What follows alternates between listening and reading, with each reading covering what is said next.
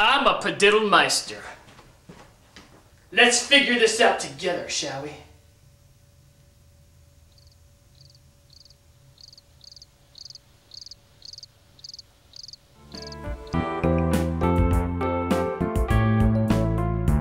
Alright, in order to learn how to padiddle, you're going to need something basic like a tray. Now, it doesn't really matter if it's like a tray, like a cafeteria tray. I have a cafeteria tray right here. I actually borrowed this from one of my schools and told them I needed it in order to do this demonstration. If they're lucky, I might remember to return it. But you don't have to have that necessarily. Here's another example. This is a lid of a container. And then here's another one. This is the plastic top to a plastic file folder box. Doesn't really matter. What you'll notice that they all have in common here is not so much the shape. I mean, this is relatively speaking square. This is definitely rectangular. You can use a circular tray, doesn't matter. What you need to make sure of is that whatever you're going to learn with is of a uniform distribution of weight. And by that I mean, like for example, there's nothing that makes this side heavier than, say, this side. Same is the case with this. It's all basically sort of the same thickness throughout, and there's not going to be any kind of weight issue that makes the thing spin oddly. So really almost anything will work.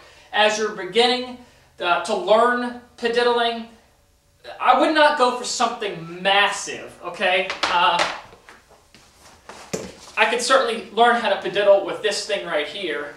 It fits the category of being uniform in weight, but this thing is massive. So I would recommend finding something that is about the size of, say, a bedroom pillow.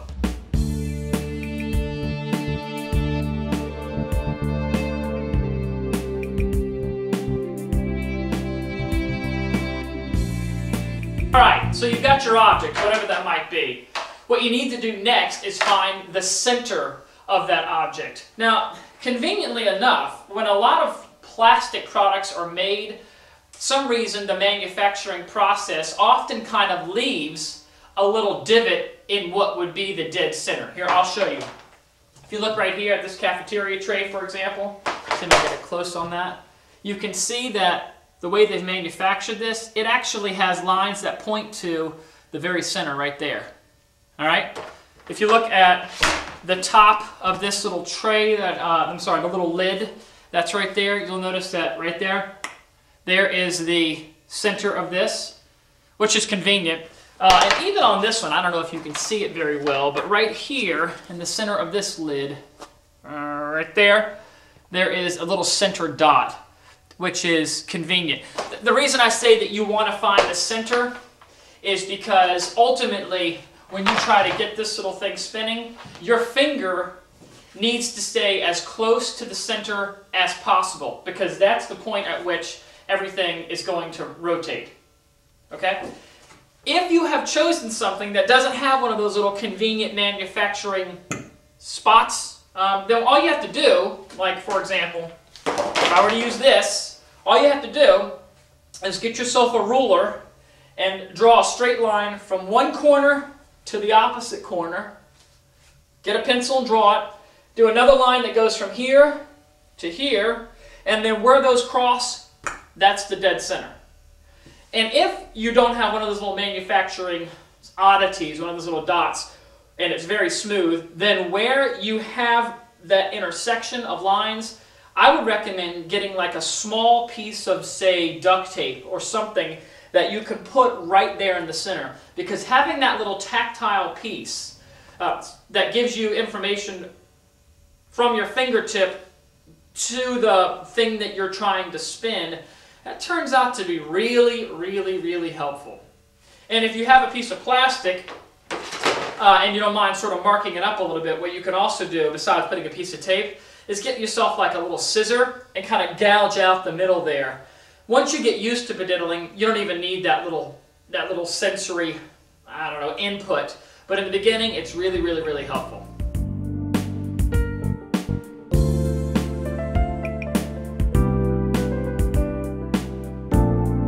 You've got your object, you found the center, you want to put your finger upright. You want your finger to be perpendicular to the floor. Not like this, not like this. You want it to be as upright as possible.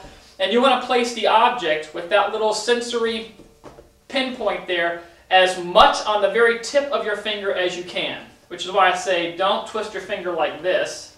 Okay? We're trying to go for this. And you want to give it a nice sort of spin.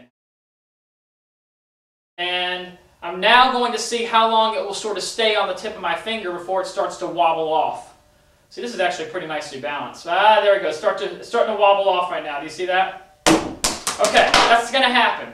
When it starts to slow down, that's when I find the object starts to wobble. In order to get it back up to a decent speed that it will spin on its center point, you need to correct this motion by speeding up the spin.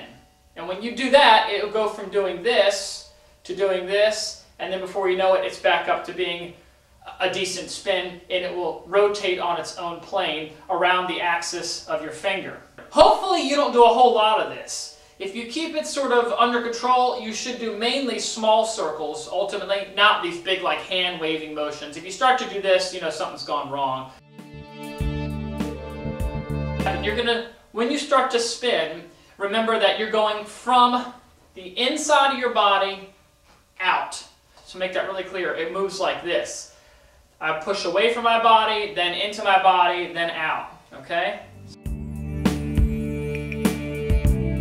When the thing is spinning naturally, kind of just fine, I have my finger kind of straight up and down. But when it starts to slow down, what I'm going to do is I'm actually going to take my finger and kind of move it more like this. So instead of being straight up and down like it is when everything is perfect, I take my finger and I put it more, make a, I don't know, maybe a 35, maybe 45 degree angle. And the reason I'm doing that is because I'm trying to actually sort of use the pad of my finger to create more friction so that I can spin this thing around like so. So here it is, and I'm kind of using that to spin it.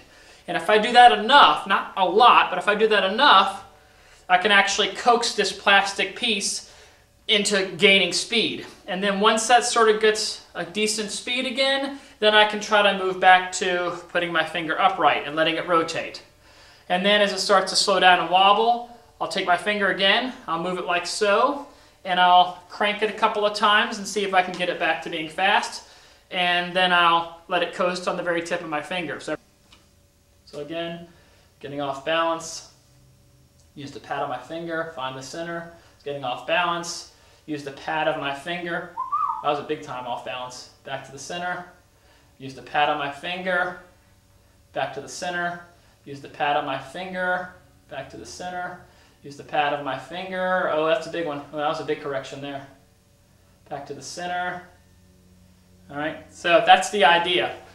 If your finger is having to travel out here, like way outside, in order to spin that sucker back around, it's going to be too late. So you want to think about doing more of these movements sort of close to the center. All right, you know what? Honestly, it won't be long till you can do this without even thinking about it, without even having to look, because you'll get a sense of what kind of speed of the object is good. You'll get a sense of what it feels like for that sort of point on your finger to always be engaged. You'll get a sense of how to sort of spin that thing. And I've gotten to the point now where I can like walk around and, you know, hey, how you doing there? Hey, oh yeah, sure. Hey, all right. And it looks kind of cool to people that don't know what you're doing. They're like, how do you keep that thing going forever? But it's really not that hard. All right, ladies and gentlemen, good luck. If you decide to learn how to padiddle, well then, part of me thinks that's kind of cool, and part of me thinks you need to go get a real hobby. Bye, everybody.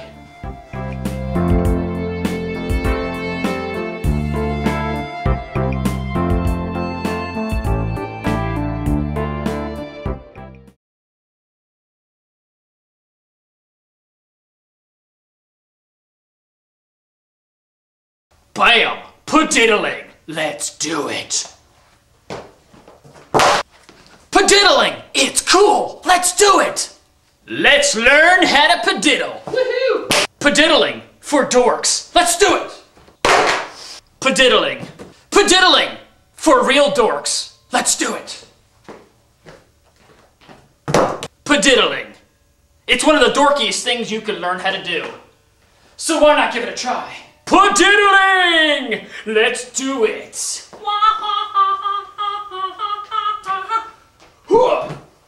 Padiddling! Padiddling! It's one of the dorkiest things you can learn how to do. Padiddling! Padiddling! Let's learn it.